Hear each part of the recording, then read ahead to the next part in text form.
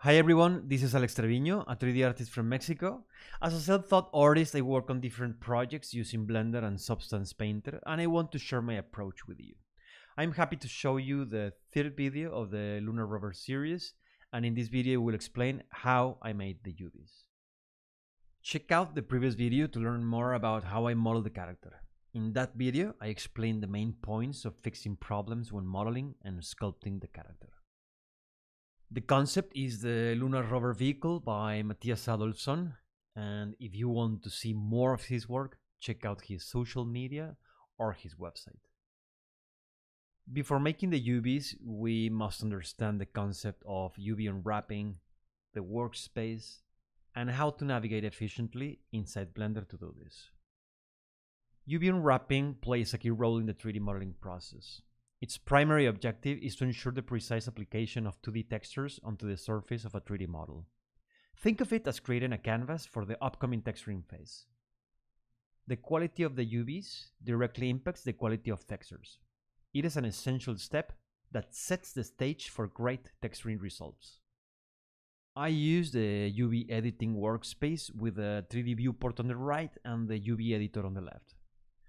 Within the UV editor, I employ a systematic approach for selecting using numeric keys, 1 for vertices, 2 for edges, 3 for faces, and 4 for islands. Also, I can use standard commands like G for translation, R for rotation, and S for scaling. And to optimize efficiency, I customize the quick menu by adding tools like Pack Islands and Average Scale. To make the UVs, you must know how to move within the viewport. You can speed up your workflow by using the numpad, making it easier to switch between different views, focus on an object with frame selected, or hide everything but the selected with local view. Also, if you create very large or tiny objects, they can look clipped. To solve this, we can go to View Options and change the clip start when they are tiny objects, and clip end for massive objects. Finally, when you have difficult to access areas, you can go to Edit mode, select the faces in the way, and hide them with H.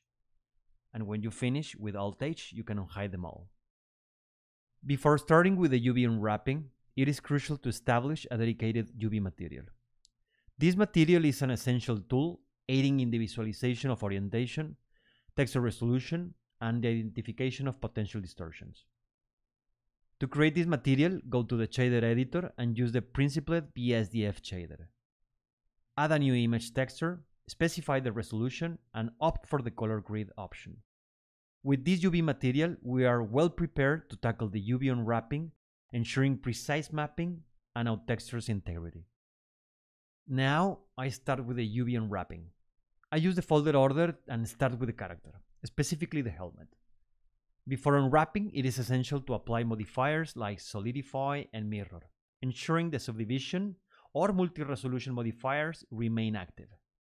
Remember to apply all transforms post-modifier application. At this moment, I do not focus on having them in order, so you can put them in any place you prefer. In more complicated meshes, I do different tests, putting the seams in different places and looking for the least possible distortion, but also thinking about hiding those seams as well as possible. Sometimes, even I put the seams in different places, I cannot avoid distortions. In these cases, I redo the mesh until the problem is solved. After the helmet, I tackle the torso, the belt, arms, accessories, legs, and finally the boots. All of this without any complication. With the character completed, my focus shifts toward the vehicle, starting with different sections of the chassis. During the process, I encounter some UV distortion near the seams of certain objects. To address this, I use the UV Smooth type Keep Corners. However, it is advisable to explore all available methods to get an optimal solution for your specific project. Moving on to the suspension area, I encounter no complications. And about the wheels, I opted to retain the mirror modifier to optimize the UV space, since both wheels are never seen at the same time.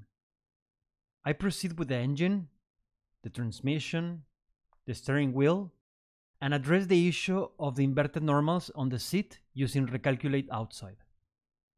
Later, I tackle the tanks and the antenna, but I encountered a significant UV distortion on the mixer. I applied one subdivision to rectify this, resulting in the desired fix while maintaining the same seams. Continuing with the process, I approached the lamps, selectively hiding faces to access convoluted areas, and I employ the mirror modifier for the front lamps to optimize the UV space. After that, I solved the console, the toaster, the storage, and the mechanical arms. And for the cables, I use Rectify of the Text Tools add-on, which I will talk about later. With the UV unwrapping process almost finished, my focus shifts to maximize texture resolution with the GPU memory available. The performance of the 3080 Ti has been instrumental in this project. It offers an excellent rendering capacity, so you can render using only the GPU. And the amount of CUDA cores also improves the rendering speed, helping me render seamless 360-degree videos quickly. Before finishing the project, I need to talk about Text Tools. Text Tools is a free add-on available for download on GitHub and has proven to be a priceless tool in my workflow. I have installed Text Tools 1.5 with Blender 3.5, confirming compatibility and optimal performance. This add-on calculates texel density, aligns and rectifies UVs, and performs many other important tasks, simplifying texture creation.